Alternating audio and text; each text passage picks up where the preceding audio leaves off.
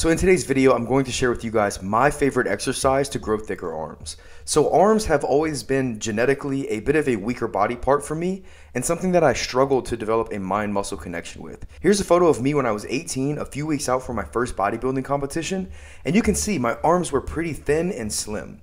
And so it's taken me a long time to get my arms to where they are now, and I found that the reverse grip cable curl is one of the best exercises for me to grow arm thickness.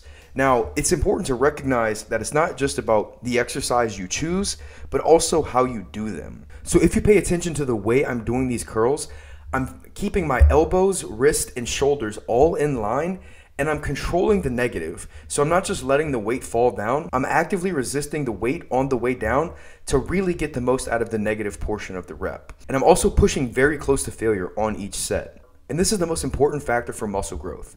We're all going to have different exercise preferences. Some people that I coach actually hate the reverse grip cable curl, while others love it.